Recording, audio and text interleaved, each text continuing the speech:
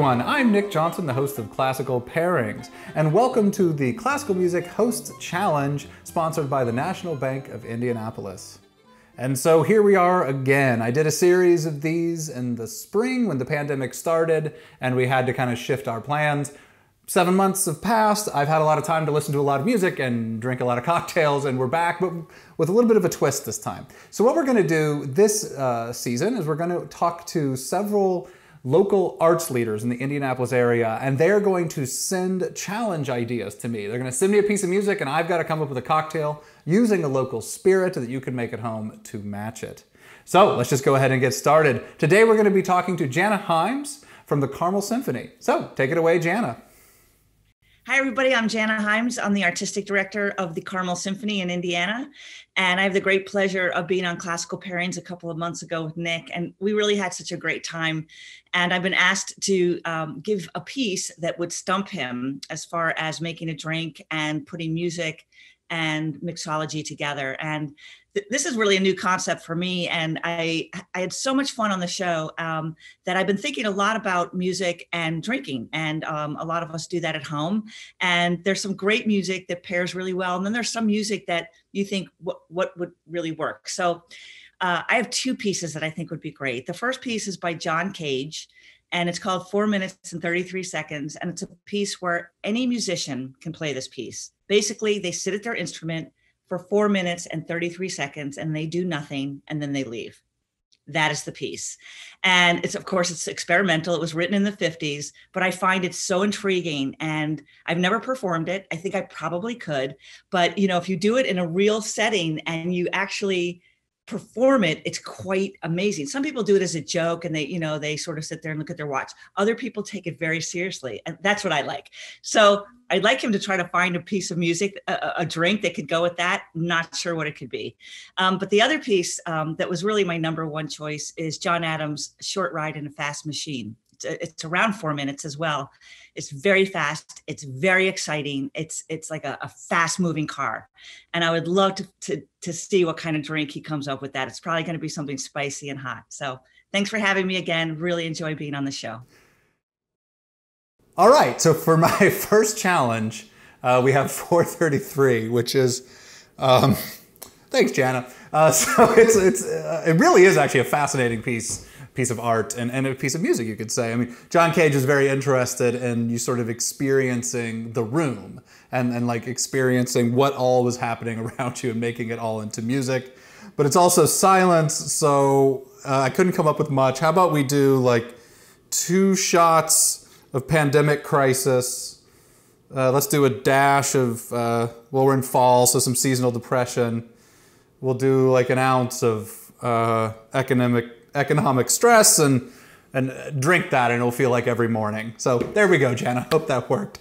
But for John Adams, for the piece that's a little easier for me to do, for the Short Ride in a Fast Machine. It's a really interesting piece, another 20th century composer, another American actually. John Adams is sometimes called a minimalist, or he's got minimalist tendencies in his music. This piece, really the title says it all, Short Ride in a Fast Machine. It's very driving. It is about 4 minutes long. There's a wood block that cuts through the whole thing, and it feels like you're in a very fast car flying through the desert or something. So it is kind of a fun and exciting piece. What I actually wanted to do with this was a jalapeno margarita, but there's no local tequila because tequila has to be made in Mexico. And there are some distillers who occasionally make a local agave spirit, but I wasn't able to get one. But I came up with another idea that I think maybe seasonally works a little bit better with going into fall. And so what we're gonna do is a cinnamon and clove old fashioned. So we're going spicy in a kind of a different way, maybe a more Midwestern way, if you will. And I've been experimenting a little bit with just playing around with different ways to rim a glass. And so we're gonna actually start with that for this cinnamon and clove old fashioned. What you need to start with is just an orange peel. So in this drink, we're gonna be using cinnamon and clove. We're gonna use Hotel Tango's bourbon for this one.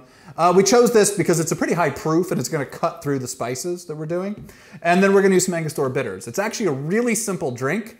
All that's gonna be a little unusual about it is the rim that we put on it. So normally I would not say to rub like a fruit slice all over a glass, but it actually works really well when you're doing a rimming, because it's going to give you that little bit of moisture that you need. So I have a fresh little orange peel, and I'm just going to rub this along the glass to just kind of get a little bit of moisture and stickiness on it. And then, once I've made it all the way around, probably gone a couple times here, I have a plate of just cinnamon and cloves. I just kind of mix cinnamon and cloves, ground cloves, because the big ones wouldn't really stick to a glass. And all I'm going to do here is just take the glass, and that part that is sticky from the little bit of orange should grab just a tiny little bit of cinnamon. It's not going to be a lot, but you also don't really need a lot while you're doing this. And you can tell that it's not super pretty, but it's also kind of cool. So I'm going to get all the way around the glass here. It already smells pretty amazing. It's just an empty glass with a little bit of cinnamon and clove around the outside. By the way, the reason you do it like this, rather than like a cookie cutter, is you don't want it inside the glass. You want it around the glass so that when you're drinking it, you get to choose how much of the spice do you want. It's the same way when you salt a margarita. You don't want the salt to fall into the glass, you want it on the outside of the glass. So you lay it down and go around like that. So we'll drop the orange peel in. We'll come back to that glass in just a minute. We're gonna go ahead and make the drink in another glass. And we're going to do, I'll go ahead and put a couple of these ice cubes in there though. We'll need that in a minute. So this drink, as I said, is very simple. We're just gonna start with 2 ounces or 2 shots of Hotel Tango's bourbon, made here in Indianapolis. They make all sorts of spirits. And this one works really well with whiskey cocktails just because it is, as I said, kind of a high proof, and it stands up to a lot that you throw at it. Next, we're gonna use some Angostura bitters. I maybe should have put these in first, but it doesn't really matter, but it's all kind of a ritual, isn't it? So a little bit of bitters, and then just a little bit of simple syrup. We make our own simple syrup. This one we actually made, and we thought about making a new one, but this we just made out of water and Splenda, actually, because we're trying to just have a little bit less sugar in our diet. So when we make simple, we're not even using real sugar, we're just using Splenda. The one drawback, as you'll see, is it's going to cloud the drink just a little bit when it gets cold, but it's a small price to pay to maybe cut out a few, kind of empty sugar calories. I'm only gonna do about ½ an ounce of simple in this, because I don't like drinks very sweet. If you have a sweet tooth, go ahead and do a full ounce on that. And now we're gonna stir this up. And the reason I'm doing these in separate glasses is because I didn't want this stirring process to mess up the rim that we have there.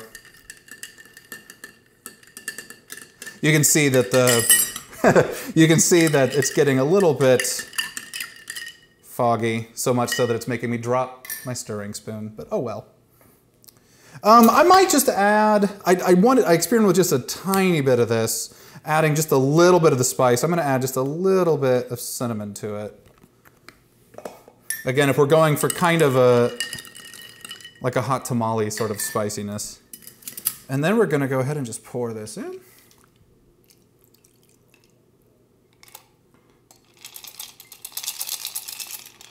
Not my best pour ever, but it's not like we're having company over right now, so it works just fine.